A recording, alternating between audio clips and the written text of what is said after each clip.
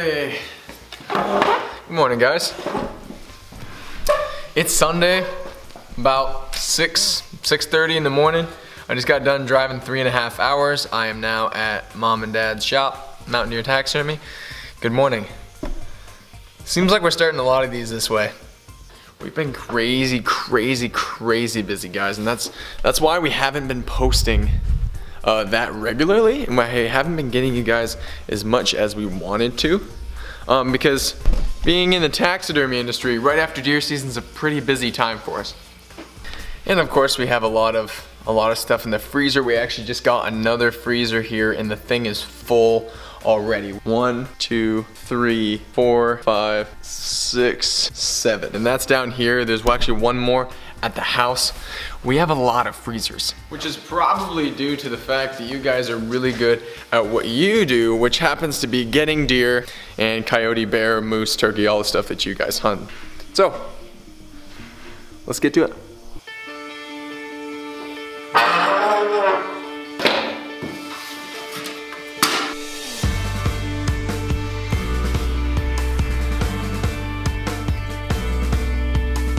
Look who's out of bed.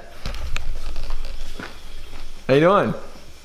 Yeah. Deer season is finally concluded. Back in the shop, back to doing things. If it's that time of year for you and you've been deer hunting and you got yourself one and thought maybe that we do this is how I do a horn plaque. You know, put the antlers on a plaque and set it up so that you can have it, do it yourself, fairly easy to do. There's a million different ways of doing these. It's not really important how you do it, as long as you don't break skull cap, I suppose. Taxidermy wise, we thought we'd do just a little quickie and show kind of fast how we go about doing it.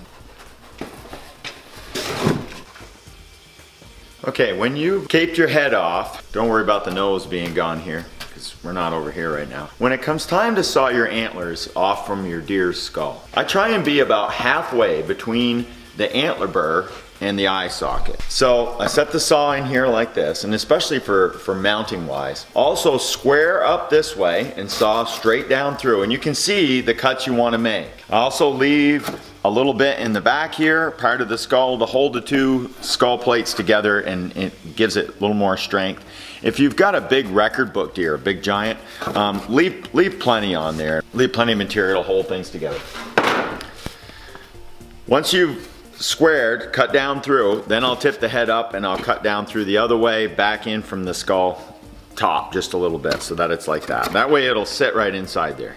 Your taxidermist will love it if you cut it that way. And later on, he can grind the bottoms and then adjust where the antlers go to fit inside of it. But as long as you leave quite a bit around it to hold it and keep the spread from pinching in some, especially on a big one where you're trying to dry it like it's a record book kind of deer or something. But those are the cuts I like to make just to get it out of the skull. Also peel out the layer that's on the inside there where you knock your brain out, and then peel out the layer on the inside of that so that the whole thing can dry nicely. The other thing, keep in mind that the ear holes on each side, that part of it, will have some fat and stuff in it, and if you leave that, dermestine beetles will find that and start chewing on it in the summertime when the moisture gets them up. Once you've got it and you've got it ready to go like that, and I'm gonna be putting it on the wall. This cut that we make for here versus the cut you would make on the wall are apt to be a little bit different. Now, I kind of set this on it. You can have the rack like this, but it would probably look better on the plaque if it was tipped up. You can see the angle needs to be improved a little bit. And I'll look at the space in the bottom right here, and then make that same amount of space on top, and then cut it so it'll fit better against it. And then up to about here. Is about like that.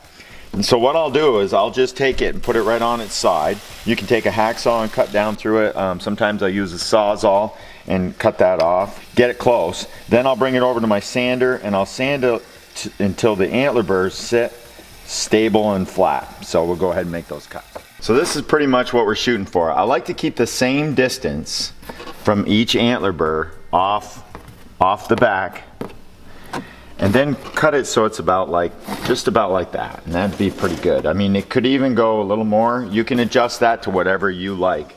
And I try and keep this not sticking up too high. It'll vary from rack to rack and how you do it. Make sure that there's clearance if you have a really big one and you've cut it deep, make sure that there's clearance on the back side so that, you know, if your antler beam came out here, it won't hit against the wall or the plaque. Yep. So when Jimmy sees a video, Merry Christmas. Now I'll drill a couple of holes. I like to keep them far enough back so that it gets rid of the tilt. And I'll drill a little bit of a countersink on them. Now we've got the whole thing pretty much sawed the way we like it. That takes care of that part. Also talk about what you're doing. Okay, normally what I do is I set my skull right on top of a piece of texture 111, 3/8 plywood, ½ inch you can get away with. It's a little thick, but I like at least like a 1/4 inch or 3/8 inch piece of plywood. Something fairly rugged. What I'll do is I'll go right underneath the antler burr on each side and just make a mark. I'll also make a mark up at the top here, and I'll put a little bit of a center line in it like so, and then I'll make another mark here with another center line so that I know kind of where the skull is going to be setting here. And I usually go right by that seam in the center. And once I've got those marks, now I'll just kind of round it a little bit, just eyeball it. I'll just kind of swing my wrist a little bit and match it up some. I mean, if you want to make a pattern and go to the effort, you can. Don't have to. I like this to come out and then kind of round some. And I'll even just kind of trace what looks pretty close. I just eyeball it. Now that I've done so many of them, I can eyeball it, and I'll leave a little bit of room. If like this corner has a little sharper than that one, I can add to it just a little bit. And then I'll take a jigsaw and cut it out. Right here looks a little flat. We can add just a little bit to it. Bring that out and then in like so.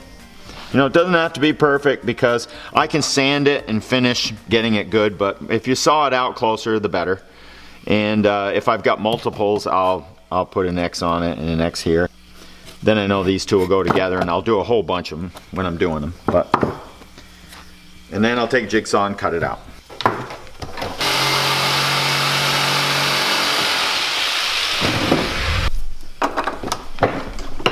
Okay, now of course the closer you saw it out, the less sanding you gotta do, so get it fairly close. If you need to go through and take some of the bumps out and even it up, it's certainly easy to do. And I also like to sand the edges just a little bit so it's rounded off, and we'll take care of that.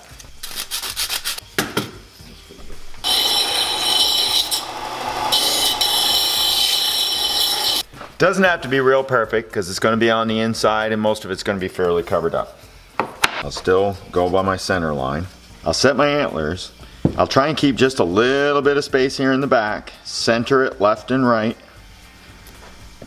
Then stand a screw up and go ahead and hook it. Now sheetrock screws and antlers and pushing down in the middle can be a problem. So finish it up with a screwdriver. Don't over tighten it because it'll crush it and break it. And if it does, you'll have to put a block in underneath here and wedge it all up, drill multiple holes, and get everything screwed down and straight again. Now once it's on there, I'll look at it, look at the back and everything, and make sure that it's kind of centered and everything's pretty good, and then go ahead and put the other screw in it. If you happen to have you need a screw long enough to go into the wood. If it ends up going through the wood, say you just have some longer screws, and it comes through the back, just take a grinder and grind those off afterwards. So now we've got the base, and this is going to hold it up, and what this allows us to do is screw through the plaque and into this, and it holds it without breaking it or cracking it, and you can come through from the back side and hide everything. That's the idea behind it. Keeping the distance here to here even on each side so that it doesn't set a little crooked higher or lower in each way. Okay? So we'll grind off this stuff on the back here. Now, after I've ground the back off, I go through one more time and make sure that it's still tight. They can loosen. The vibration of grinding can loosen them just a little bit. Tight and snug so it won't turn, but not too tight to break it. Then we'll take regular T50 staples. I keep the stapler up a little bit and I drive the staples inside the wood a little bit, and this gives the plaster something to hook to, and it helps it like a piece of rebar and concrete. It'll help hold things. I've got some ordinary industrial plaster. We buy ours from Mile Supply. Thanks Mile Supply down in Barrie. I buy it from them. The granite industry uses it quite a bit to hold up blocks. It's just ordinary plaster. Put water in it and heat it up. Most of the time it takes about the amount that you would use in powder to fill the same size volume of what you're trying to do. It's usually pretty darn close to that. So whatever you have for powder, just go ahead and put it in it. If you mix it watery, of course, it'll be soupier and you won't get quite the volume out of it. I just dump in some water and stir it around. Got an old butter knife. That usually works pretty good. And we'll mix it up. Just a tad more. Yeah, if you get a little too much water, you can add some more plaster to it so you get the consistency you're looking for.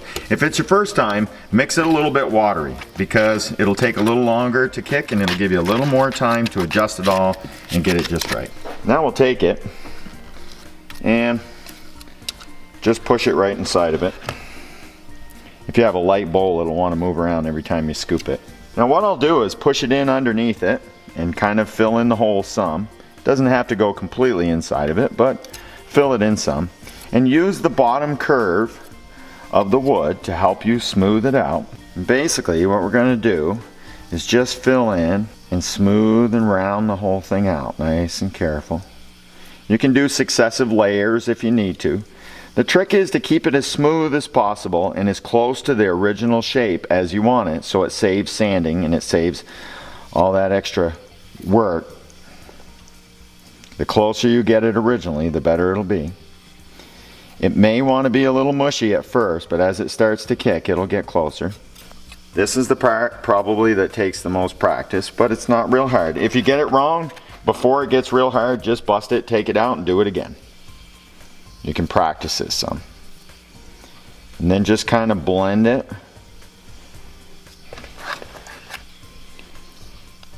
And what we'll do is cover the whole works here. If you get a little bit on the antlers, before it gets real hard, just brush it off. Take a wire brush, you can knock it off or whatever. Afterwards you may say, oh, this was really hard, Rod. Well, I just might make it look easy because I've done it a million times, but truthfully it's not all that hard. It's fairly easy to do. And you can add layers of plaster to plaster and it usually sticks really good. If you are going to have to add another layer of it, you can leave it a little rough and the plaster will stick better to rough plaster. So we're getting there, just about got it now. Once you get it pretty darn close so that it's starting to look pretty even and pretty nice, I'll wet my finger down, get a little water on your finger, and then just rub it and smooth and round it out. Go in different directions, almost like, you know, when you do concrete, right? And when you get done, it's pretty darn close to what it needs. If I need just a little tiny bit, I'll put some in there with my fingers and then smooth that part out and try and get all the bumps and the wrinkles out of it as much as you can. And it takes about probably, I don't know, we're at 4 or 5 minutes here maybe, or 3 minutes. And it's already starting to get hard. Try to keep the bumps nice and smooth around here, because when we put our cloth over the top of it, we don't want any of them bumps showing. And that's pretty darn close right there. That is not too bad. Now that we've got the plaster and it's set up, it'll take a while to get really hard, but this is fine. It's already ready to operate. I'll take a little wire brush and I'll clean up the antler burrs around the bottom, nice and careful. And I have a rasp, and anywhere it needs smoothing out, I'll smooth it out. This one's pretty darn good. Everything's pretty even. You don't want like a sheetrock screw bump sticking up or anything like that. I even have a few of these old rasps that were grooved, and this works pretty good just for taking out some of the high spots and leveling things up just a little bit if it needs it. And anywhere it just might need to come around just a little bit better. Okay, now we're ready to cover it with material. Okay, now Jimmy traditionally has Kelly green. That's what we've got here. So I'll take my horns and I'll set it right on top of the material that I want to use. You can buy like 1 foot squares like at Joann's Fabrics or something like that. And then what I'm going to want to do is have about 2.5 inches of material all the way around the entire thing. So I'm going to trim it right down here about 2.5, 3 inches around for extra material to work with. Now that I've got my material, what I'm going to do is center it right over the entire thing, and I also want to center it front to back so that I have enough material to start in the middle and come down to the middle and fold around about the same amount on each side, just like so. Once I've got it down and around, I'll take my T50 stapler and I'll just anchor the middle. Then I'll pull it up on the bottom and get it tight, and I'll anchor the bottom like so. Now I'll go to my scissors and I'll come right at the antler burr. I'll go slow and I'll come right to the base of the antler burr, nice and gentle. I'll just make a cut straight in. If it comes down over in this direction is fine, or straight in here, that's fine too. As long as I come so that this is solid here, and I bring it over and I pull it towards it, and I don't go too deep. I don't want to cut too far down in. I want to go just enough and leave just a little tiny bit extra. Now I'll take it and bend it right around. Get this out of the way. I'll bend it right around like so, just like that. And then I'll pull all this material down flat and anchor it all the way around.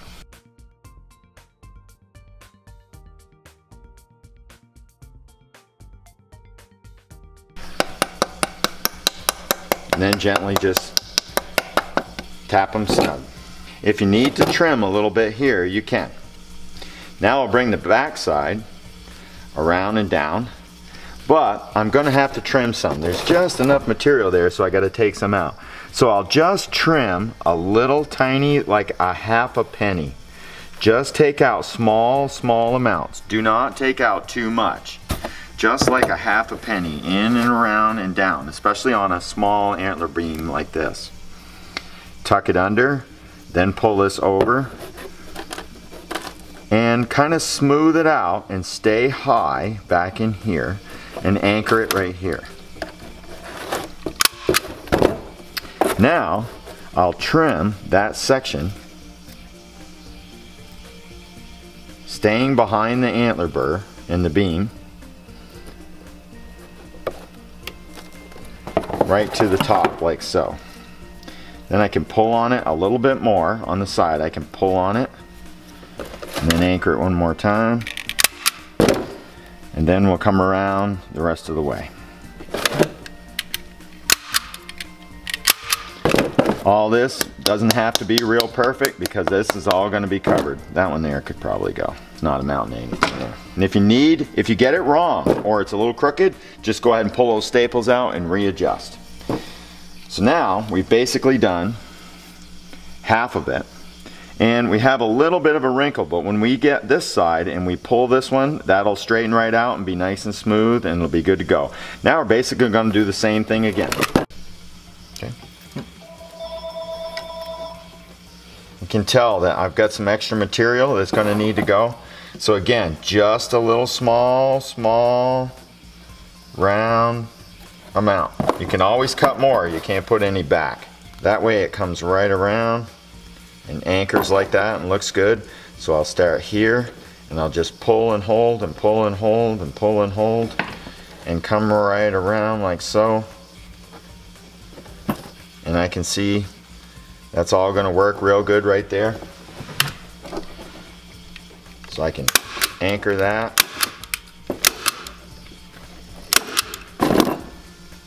And everything's nice and smooth. Now I can trim. Stay high. Like so. One last anchor right there. Now we'll come in the top. Same thing. Just a little small amount. just a little bit. And again, come right around. And now pull it down and tight. Anchor it. And then pull those down. Then trim the back.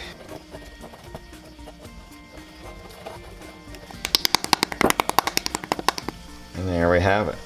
Then clear off the bench. We're now ready for the plaque. Your taxidermy supply companies, chain stores, anything like that, they sell. I usually use these 8x10 size shield type plaques. I drill 2 holes just right in the center, half an inch apart or so. I put a hanger in the back. I just took a piece of tin and cut it into a hanger, took a speed bit. I have a regular decent sized speed bit, and I broke the tip off it, so I ground a new tip so that the tip wouldn't go very deep, and I just cut down into it and made myself a little relief so the screw can go up inside there. And I took some little short tacks, nailed them in the corners of the tin. I cover it with tape to make sure that the tin doesn't scratch somebody's leather seats or their wall or their table if they sat it down, because sometimes it can be a little sharp edge there. But you can put any kind of hanger on it, it's up to you. There's tons of them, there's tons of factory ones ready to go, whatever you want to do. And once you've got your 2 holes in it and you've got your plaque and it's pretty much ready to go, now it's a case of hooking the antlers to it. When it comes to picking a screw, I like a screw that's going to go through the plaque and then through the 1/2 inch or 3/8 inch wood that I have here, but I don't want it to be so long that it starts pushing on the skull plate itself and breaking the whole system apart. So I'll take the plaque, and I like to use the edge of my bench. Let's line the camera up here, because that would be important too. We'll line the camera right up with the bench, and then we can see how the plaque would be, on how it's going to hang on the wall. See how I can square it up right there? That makes sense. Now I'll take this and I'll set it right on top of it and I'll center it. If there's going to be a little brass tag or you're going to write something in the bottom, you can orient it a little more towards the top and give yourself room for that. Or if you put it right in the middle, all of Jimmy's seem to go right in the middle. That's the way he likes his. First, I center it side to side and get it in the middle that way. And it's very important that it be centered on the plaque, the skull. The antlers just do what they do. That part really is, sometimes I'll cheat. If a rack grows out of the deer's head a little crooked to one side, I might cheat it and make it look a little bit better like that, just a whisker, but you can't really. You have to go by the skull plate. So I square up the 2 antler burrs, I center it side to side like so, and then get the desired height frontwards and backwards that we need, and we can go up just a smidge. And I'll set it exactly where I want it to be. Now the trick is to get this screw to go up through the back side and keep everything the way it is. So what I'll do is just slide it out nice and careful. Keeping it centered and not moving the skull, I'll bring it right out and now poke the screw up through the hole that I made, my pre-drilled hole. And the screw has to be able to slip and slide through the hole. You don't want it too big, but you don't want it too small. I'll take it and I'll push up until it hits this, and then hold the screw exactly together with that and flip it over and don't move. I'll get that right where I want it, and when I've got it exactly where I want it, I'll tap it just to get started so that I know it's in there and it's good to go. And then I'll tighten it up. Now I don't want it tight. I want it just barely loose so that I can turn it, and I'll bring it back up again and double check that my centering is correct and I didn't screw it up somehow, and I've got it pretty darn good. So now I'll finish tightening it up a little bit more, and again, not super tight, just enough so it's just short of being real tight, but enough so that it kind of wants to stay. Now I'll get my left and right so it's perfect. It'll be like a spin to it. So I want to make sure, and I'll go back and set it all up again, and I'll make sure it's going to hang exactly straight. Anything with a lot of weight on one side, especially half racks like this, sometimes the hanger in the back here has to be towards the center of gravity more for it to hang straight. If there's a lot of weight on one side of your horn plaque, it'll want to turn. So you may have to move your back hanger in the direction of where the weight's going to be sometimes. So if I know it's a half racker, I'll set my hanger a little off center to the weight, and that'll help it hang straight. When I know everything's good and square and everything's just the way I like it, now I'll put my second screw in. Now with the holes being 1/4 inch and then the screws being, 1/8 inch or so, it still gives me a little tiny bit of leeway, and I can still budget just a little bit without hurting it. I can still crank it a little left or right if I need to. Then I'll hang it up on the wall and see how it looks and how centered everything is. Now you always want to hang it up and see how it's going to look and test it and see how it's going to hang. I like to have that centered, so first I set the plaque on the wall straight. Now I'm looking to see if this is level across here and if the antlers are hanging the way they should. And that's pretty darn close right there. When using a piece of leather to cover, try and pick a spot where it's fairly thin. And I like leather that's a little stretchy.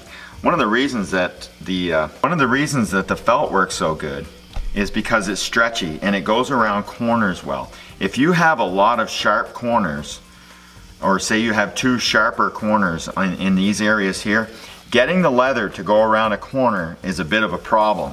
Getting it to bend and stretch properly on a corner. So sometimes underneath, I'll make a cut in my extra material back towards the corner, and it allows the leather to go by itself just a little bit. Not enough so you can see it, but I'll cut the backside where you're trying to crinkle the leather up. Same thing with this, about 2 inches around the outside, 2.5, 3 inches around the outside in your piece of leather. And make sure also too that there's no real flaws in the leather once you straighten it out in the center part here.